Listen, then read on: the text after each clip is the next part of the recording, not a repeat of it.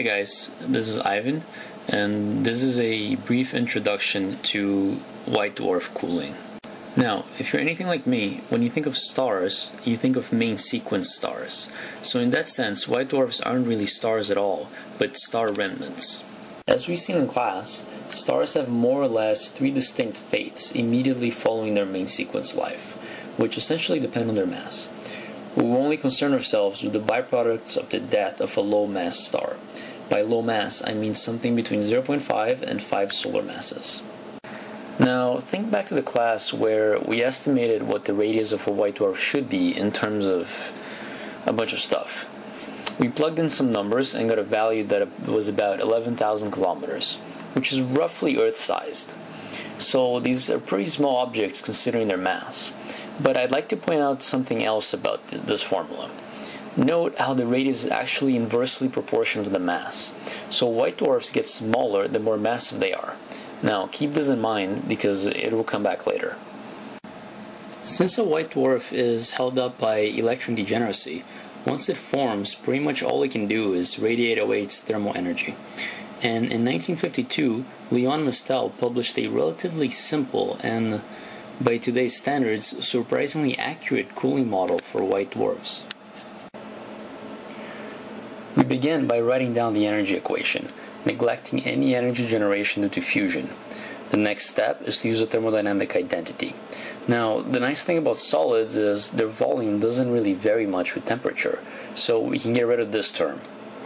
We can also write down the heat capacity of the ions in the core. Next, we argue that the core is isothermal. We can say this because thermal conduction for degenerate electrons is very efficient. We combine these assumptions and integrate over the core to get the luminosity of a white dwarf. Note that the time dependence is restricted to this term. But before we can relate this to time, we're going to need a better understanding of the composition of a white dwarf. And although the core is composed of degenerate matter, white dwarfs are coated with a layer that is non-degenerate. So heat must propagate through this layer by photon diffusion, which is very inefficient. This envelope acts like a blanket surrounding a hot brick, keeping it insulated. To deal with diffusion, we use Kramer's opacity law, which describes the opacity in terms of the density and pressure of a substance, with K0 being some fudge factor. Using appropriate boundary conditions, we can write down the temperature as a function of the pressure. The next step is to argue that at the boundary of the core with the envelope, degeneracy pressure must equal the ideal gas pressure.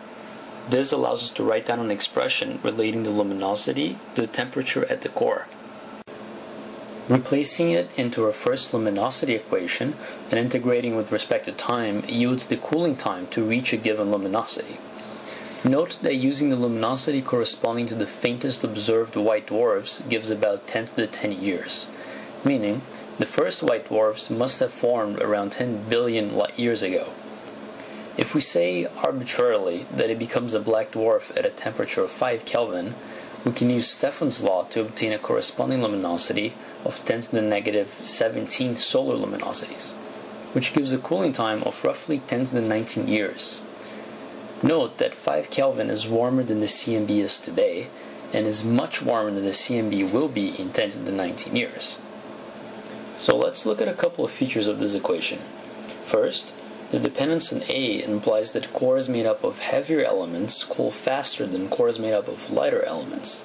Secondly, more massive white dwarfs fade more slowly. This is due to two reasons. More mass means a greater reservoir of thermal energy, and they have a smaller radius, and therefore a smaller surface area through which to radiate away their energy. Alright, so just how accurate is this analysis? It turns out we neglected quite a few things, some of which are kind of important, such as neutrino cooling. Neutrinos fly right out of the core, and under certain circumstances, neutrino energy loss can exceed photon luminosity. We've also ignored effects of crystallization on the heat capacity. But, as it turns out, these effects more or less cancel each other out. This ensures that the Mestel cooling model is within 30% of modern techniques. White dwarfs are an interesting field of study because, while their evolution is simple, they just cool. Also, the coldest white dwarf can place a limit on the age of our galaxy or even the universe. And everyone is familiar with concepts concerning the birth and death of the stars, and even the birth of galaxies. But what about the death of galaxies? Surely there must be a point at which a galaxy has radiated away most of its energy. Well, this is one topic where white dwarf cooling plays a major role. Some even conjecture that proton decay could fuel a black dwarf at a rate of about 400 watts for over 10 to the 40 years. But that's another presentation entirely.